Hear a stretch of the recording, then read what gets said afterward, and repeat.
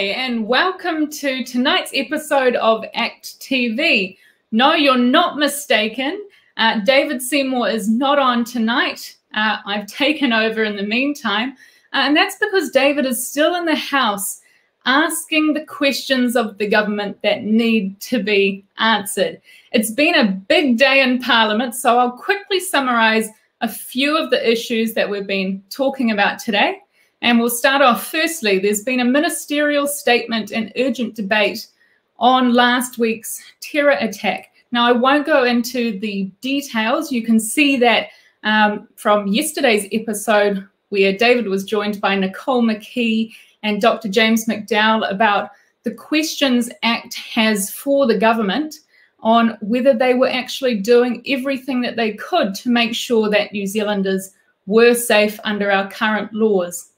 Because ACT is one of the only parties that's standing up currently saying, hey, let's take a step back. Let's not get into the position of wanting to rush through a new law. We know what happened last time we did that, and it doesn't end well. We need to be a bit more responsible, a bit more adult, and actually look at what the government could have been doing better under our current laws. So let's have a look at the clip from the House today on the questions that David was putting to the Minister on this issue. I want to ask, because I didn't feel we got a clear answer, yes or no, from the Minister in response to Judith Collins' questions. Did any minister certify the terrorist was a threat or risk to security under Section 1631 of the Immigration Act? And if not, why not? Mr. Speaker, I can't confirm whether or not that had happened. What I can be clear about is that the agencies who were involved in assessing this individual and keeping tabs on him, both when he was in prison and outside of it, were very clear that he met the definition of a terrorist in terms of our terrorism suppression legislation. So secondly, David's been in the House asking two questions of the Prime Minister today, asking those questions that we need answered.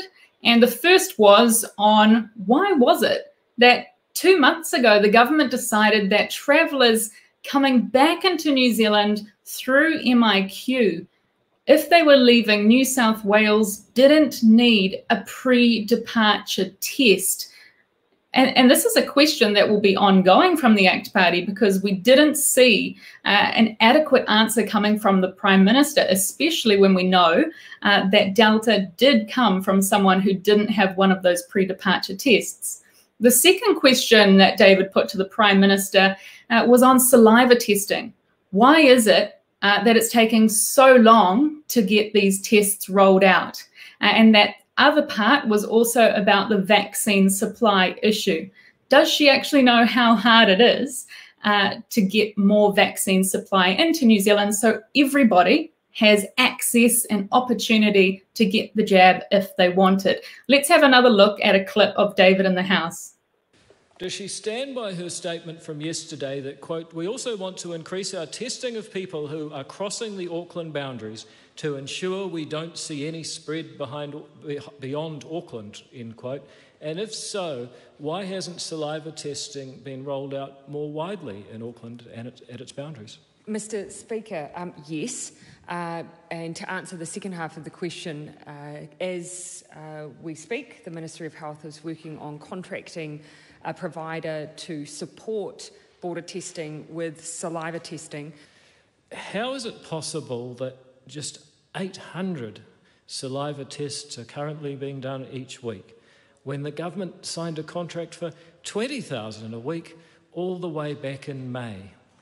Again, Mr. Speaker, keeping in mind that saliva testing that we've contracted to be provided is doing exactly the same job as the nasal swabs, albeit obviously through collecting in a different way. So it's not as if by not having that scaled up that somehow we have lost something. It is an extra additional tool that gives some choice to staff members around the way that they're being tested, because we totally understand, and anyone who has been swabbed will know how uncomfortable it would be to have that done on a regular basis. So is saliva testing a very good thing when the government contracts 20,000 saliva tests a week and not really necessary when it's only doing 800 a week. Mr. Speaker, again, if the member wants the intricate details on how the Ministry of Health intends to scale up to what they've contracted to, I invite the member to ask the Minister for COVID-19 response. Does the Prime Minister stand by her statements earlier this afternoon about how difficult and complex it is to negotiate a vaccine swap with another country? Yes, Mr. Speaker, I only said it this afternoon and I still mean it. When did she realise it? Mr. Speaker, again, also the member wasn't obviously listened to the entire stand-up because this notion of vaccine swaps are still actually sale and purchase agreements individually. We've been working on some of these arrangements over the past couple of weeks. Is the Prime Minister saying they only started to negotiate a swap of vaccines with other countries in the past couple of weeks? Do you remember when the Prime Minister decided that it was a health and safety issue for Parliament to be sitting, so she shut down Parliament? And then nothing really changed. And then all of a sudden, some of that health and safety issue wasn't there anymore because suddenly Parliament's now sitting again. Well, it's really clear because David's in the House tonight passing through what's called the budget, which allocates the money that is taken from the government, from you, to be put through a whole range of different initiatives. So David's asking the questions of the Education, COVID and Finance Minister tonight on whether the spending that the government does is adequate and whether it, in fact, could be better. And there's going to be a whole range of that happening again tomorrow. But we are really concerned about the government's priorities. And one of the issues that we're seeing cropping up, even with COVID response, is whether the government's response has been adequate for small businesses who are really struggling with the current lockdowns. And I'm really happy and lucky tonight that I'm joined by Chris Baillie. You all know Chris already. He's our spokesperson for small business. But not only that, he's been a police officer and a teacher for many, many years. So gives a really good background to a whole range of issues that we see in New Zealand. But tonight we're talking about small business. And I know, cover your ears, Auckland, but the rest of our country is moving down to alert level 2 tonight. But I wonder, for a range of people who may not have followed what exactly that means for a small business, walk us through that, Chris. What do the alert level changes tonight actually really mean? Yeah, thanks, Brooke. Good to be here. Look, there's a lot of confusion over what those they're called Delta level 2. It's not just level 2. A lot of confusion about what's actually going on and what people are allowed to do and what they're not allowed to do. Some of the things the government has introduced is a 50-person maximum in a restaurant, which makes it very difficult for a lot of places to make a living. Basically, there's single seats, single server seating, so there's one person for each table, which means the restaurant or the bar has to employ extra people so that they can cater to those rules as well. The mask, there's a mask edict that customers must have, except when they're eating or drinking. So there's confusion out there as to what you're doing in a restaurant or a bar. So I'm not too sure what's going on there. And also there's the mandatory scanning in the QR code, which has fallen onto the businesses to monitor and to make sure that's being done, which I think is very unfair. Yeah, it sounds like a lot of the requirements are being put on small businesses, which puts a lot of that responsibility on a business who's already struggling and wondering, should I even open? And I was talking to a business association today up in Auckland who's obviously still locked down. And they're working really hard as a community to make sure that small businesses have the ability, once things reduce, to go into a click and collect service so that some of them can come up and operate. But that's not the case for all businesses, is it, Chris? As these alert levels shift, not everyone will potentially even want to be open. Oh, not at all. I've heard also from many businesses who've just said it's not worth them opening at all. Click and collect's fine for some places, but not for a bar, restaurant type environment. I forgot to mention before that there's a spacing rule in there as well. So not only are there fewer people coming in, there's not the tables have to be removed so that people aren't sitting close to each other. And many businesses are just saying, look, it's just not worth it. Also, the wage subsidy is available to level 3 and 4, and once they hit level 2, landlords start to think, well, you know, if you're in level 2, you're making money, so you can pay full rent, whereas it's just often not the case, or more often than not the case. Yeah, so there's a huge issue here with, you know, a lot of those costs that are still ongoing being put on businesses, and people might not, with the 50-person limit, actually think that they could still make a profit if they open. What sort of costs will the businesses be weighing up when they're deciding whether or not they should open in these alert levels?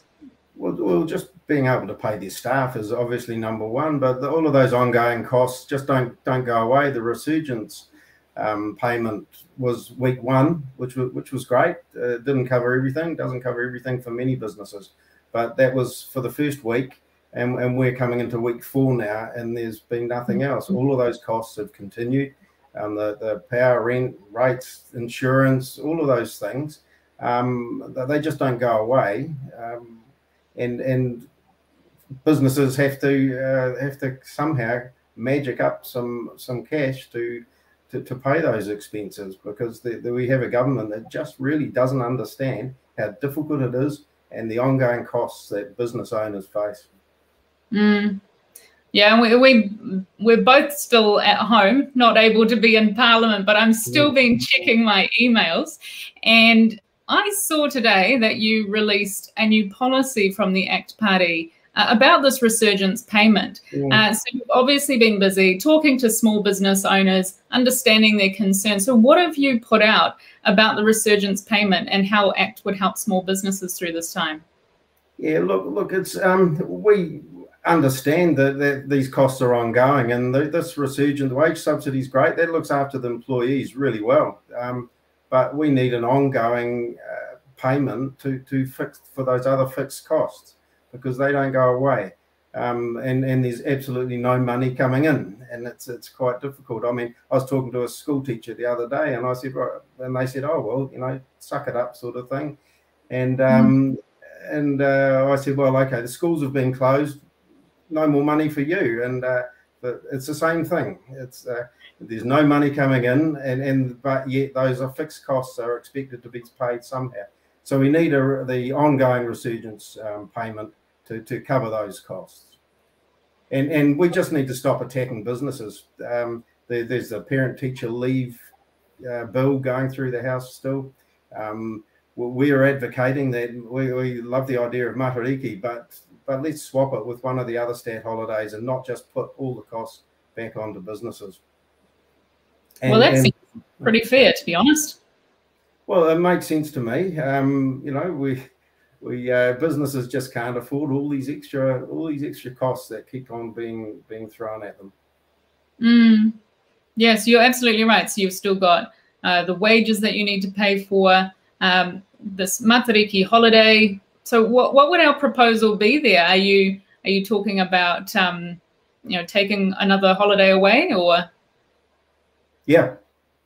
Yep. And that would obviously be in with consultation, whether it's our anniversaries or whether it's Labour Day or one of the other stat holidays. If matariki is important, and it obviously is, then let's treat it, give it the credence it deserves, and swap it for one of the others. Also, the minimum wage. We need a moratorium on the minimum wage. Businesses need security that they're not just going to keep on being lumbered with these extra costs, and just pulling back, holding off the minimum wage for a certain number of years. Those productivity, those employees producing a lot of income for the business, they can still get paid more, but let's just stop making it compulsory. No, you're absolutely right. There's just every day it seems like businesses take another kick in the guts because of something more coming through government. So you've got another holiday. You've got this parent-teacher leave bill. You've got a beauty, that is. Yeah, walk us through that one. Well, it's 4 hours. Every employee is entitled to 4 hours to attend their child's parent-teacher interview, and it just seems now. I've done thousands of parent-teacher interviews in my teaching career, and if a parent wanted to see their child's teacher, they'd do it. We already have 4 weeks holiday a year, annual leave, and all the other stat holidays. So putting another cost onto businesses with might only seem 4 hours, but if you've got quite a few staff, those costs add up. Yeah, absolutely. Like everything you're saying here sounds so sensible. I can't believe it's not already being considered by the government. Just shows you how wrong their priorities are. That they're imposing so many things on people who are providing jobs and helping our economy out of these lockdowns. It's so important that we help these businesses who will actually be the ones who help us through a recovery. And so I completely get what you're getting behind with this extra resurgence payment, because without these small businesses, our economy would just collapse. And where will people go for work? Yeah, absolutely. Yeah. We'll get out of COVID through small business and their innovation. And we did it after the lockdown in spite of the government, not because of it. But this one's going to be really tough for people. That they're going to need to stop being attacked and just give them a hand. Yeah. Well, part of what we deliver on ACT TV every night is not only us talking about the issues that matter, but answering your questions. So I see I've got a question here from Scott, which says, does anyone in Parliament genuinely care about small business? It seems that our government is pushing an agenda that benefits billionaires and globalists at the expense of everyone else. Chris, how would you respond to that? I certainly care about small business. I've been working really hard over the last few weeks to try and get some common sense in there and an understanding of how business works. Well, one thing I didn't mention, bro, I think that we've got to consider the mental health, and that is, I know that's your area of small business owners, and they are doing it really tough. And I've heard some pretty awful stories over the last week about things that are just getting too much for business owners. Yeah, and that's that harsh reality that the government doesn't seem to take into account of what their law changes, what their regulations, all these added costs actually mean to real people. You know, behind the business front of what your business is called, you're dealing with real humans, real New Zealanders who actually do want to help the economy, want to provide jobs to other New Zealanders, but it's just not fair to feel like you're constantly being vilified for actually wanting to do a good job. Agree. Yeah, completely. I've got a question here from Marcus. He says, why is the government taking so long to roll out the COVID relief funds? I applied in the beginning of level 4 and still have not been contacted regarding it. Is my business less important because it's in the first year or because I have less staff? What are you hearing from businesses? And is this something that is happening to a lot of people, or is Marcus just in a really terrible situation and has fallen through the cracks? A new business, yeah. Look, they're the sorts of things you really need to get in touch with the MSD, and I spend an hour on the phone today to them. My situation, you've just got to get the answers from them. Yeah, I think the government can be doing a little bit better on how quickly it can roll out these funds, because I understand in the last lockdown, people didn't have as many complaints about the money coming in. Yeah. Is that right? Oh, quite right. Yeah, no, we've lots of complaints about the delays and just and even the staff don't seem as friendly when you talk to them. Yeah, slow payments coming out, and no explanation. So this round does seem a lot more not as easy as the last one. Do you think it was just because the government was caught napping? Yeah, absolutely. Yeah. They didn't have a plan. No, they didn't have a plan for getting the saliva test. They didn't have a plan for the vaccine, and then it looked like they were going to run out because that we're actually doing better than before. And now people are not even getting access to their subsidies if they're needing it. So there are just so many holes in the government's priorities. And that's what we're here for, to be making sure that they're accountable for what they actually promised. I've got a question here from Mark. I think this is probably another one for you, Chris. My QR code is outside, so how do I check that customers are signing in? Do I take their phones? I think this relates back to that the businesses having to take responsibility for everything. So what's your perspective? Yeah, this is an interesting one. I know that last week someone sneaked out of an MIQ facility in Auckland and went home, and nothing really happened. But if he sneaked into my business and didn't sign in, I'd be responsible. It just seems another burden on business owners. But it's a good question, because and it's the expectation is, I think common sense must apply. I spoke to my staff today. I've got a big outdoor area in my place, and you really have to take customers' word for a lot of it. You can't demand to see phones. You can't all of that sort of stuff. So, but the facility, the QR code must be quite visible, and there must be quite a few of them out there, so that there's no excuse not to. Yeah.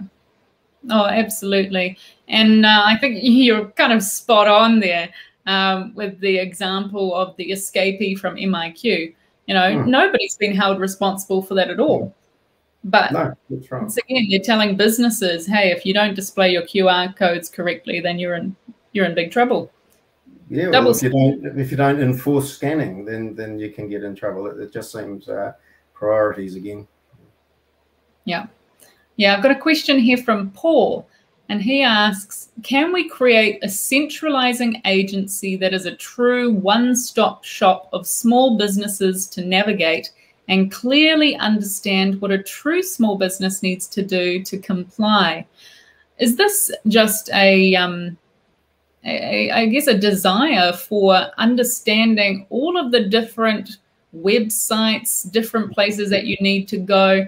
Talk me through that, Chris, because you're a small business owner. How many different platforms and different ministries do you actually have to deal with? Look, it's a good point. It's a good question, and it's something that has come up in my last 6 months or since getting into Parliament. Really, there is no real central agency that deals just with small business. We've got the Hospitality Association, the Restaurant Association for those industries. We've got the Retail New Zealand but there's no one that actually coordinates anything at the moment. And lots of really, really good people and very knowledgeable people out there, but there doesn't seem to be anything that holds them all together so they can speak as one voice. So it's certainly something that that ACT is looking at and trying to get some sort of semblance of order, so that we can all small businesses have a bigger voice. Yeah, I think you're right. There is a need for a bigger voice, and this kind of ties into the next question that I see here on the screen. And it's once again about an interface between small business and government. But he's asking, can there be a serious interface between small business and government that is two-way rather than simply one-way emails about what happens if you don't comply? We see pain points like the Holidays Act, and could make recommendations to improve things, or simple ways to improve things like the Food Act or whatever it is, because we're at the coalface. So I guess the question is, what is the way to engage back with government? Yeah, well, I mean, if we look at the parent-teacher bill again, the select committee process, and it's it's very difficult because consultation doesn't really necessarily mean consultation in a lot of areas. So look, I absolutely get what the writer says, but it is pretty one way at the moment. Yeah, I completely agree with you. Sometimes going through select committee, especially with having the government, the Labour Party having a majority on the committee, it seems like they just want to pass the things through that they want because their government minister told them they needed to do it quickly, rather than actually listening to people at the coal face. Yeah. One thing that I can suggest to this person is that's why we exist. That's why the ACT Party is here, because we're open to suggestions. We're wanting to put forward a policy platform in the 2023 election so that if we form government, we can actually change these laws to make them better for all New Zealanders. So if you're wanting to engage with us, tell us what you're seeing, what you're hearing, the pain points in your business, that's something that we can take on board into another government to make sure that your lives are actually more simple. So please do get in touch and, join ACT. That's the way of making the change that you actually want to see. Brooke, can I just say, if a business is doing well, then the employees will do well. So, it's in everyone's advantage, to have a business thriving and doing well, so it can look after its people. Absolutely. I've got one last one here from Jim, who says, the government seems to be holding back with subsidies. Have they run out of money? And what happens when the next outbreak hits? What should I plan for? I think this is a question on everybody's mind about, we've had one last year, we've had this lockdown this year. Could we potentially have another one? I think it's a very, very real possibility, which is why we're asking those important questions about what was the government actually doing over these last 18 months? Because they don't appear to have made any improvements to any of the system to make sure that we didn't need to go into a lockdown. So we do need to make sure that we're doing better with our vaccines, with our saliva testing, a whole range of different areas. But have they run out of money? Well, they can just keep printing money and they can keep piling on debt. And that's one of the problems. With the COVID relief fund that they had, they've only got about 5 billion left from around 50 billion.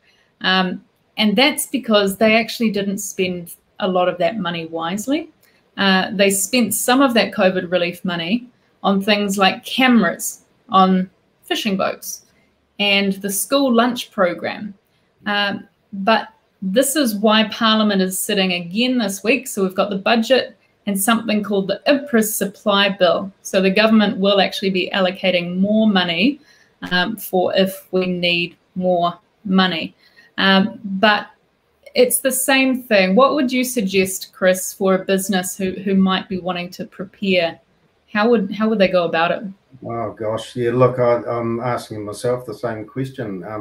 It's that word planning, and that is the such damaging thing that is going on at the moment. There is absolutely no certainty. There's no right. Okay, we'll get through this one, and then we're away. But I just can't help Jim, I'm afraid, because we're in the same boat, and I'd love to know.